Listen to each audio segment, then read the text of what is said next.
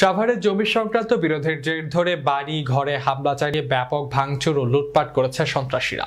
হামলা ও ভাঙচুরে বাধা দেওয়ায় সন্ত্রাসীরা এই সময় নারী ও শিশুসহ 5 জনকে পিটিয়ে গুরুতর আহত করেছে। সোমবার ভোরের রাত সাভারের বালিয়ারপুর এলাকায় এই ঘটনা ঘটে। প্রত্যক্ষদর্শীরা জানায়, দীর্ঘদিন ধরে স্থানীয় আব্দুর রশিদ শহীদুল্লাহর সাথে 60% জমি নিয়ে বিরোধ চলে আসছিল বলিয়ারপুর এলাকার সন্ত্রাসী ইউনুস মিয়ার সাথে।